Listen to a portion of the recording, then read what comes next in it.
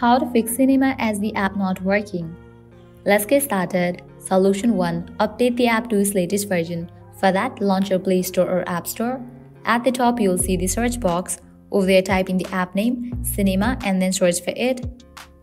Once app appears, at the right corner of it, you'll find the option of Open or Update. If you find the option of Update, just click on it and update the app to its latest version. Once completion of update process, you can check whether your problem has been solved or not. Solution 2. Clear cache for the app.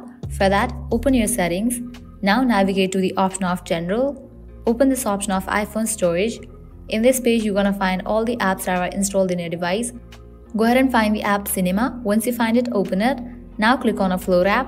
Click on Offload app. Offloading app clears cache for the app. Now click on Reinstall app. Once completion of reinstallation process, you can check whether your problem has been solved or not. If you still encounter the issue, you can apply solution 3. That is, you have to completely delete this app from your device and reinstall it. So click on Delete app, click on Delete app. With that, you have just deleted this app from your device. Now you can close this, launch your App Store or Play Store, search for the app Cinema. Once app appears, install it. By applying all these solutions, your problem will be fixed. So this is how you can fix Cinema as the app not working. At the end, if you guys find this video helpful, don't forget to like, share and subscribe to our channel. Thank you.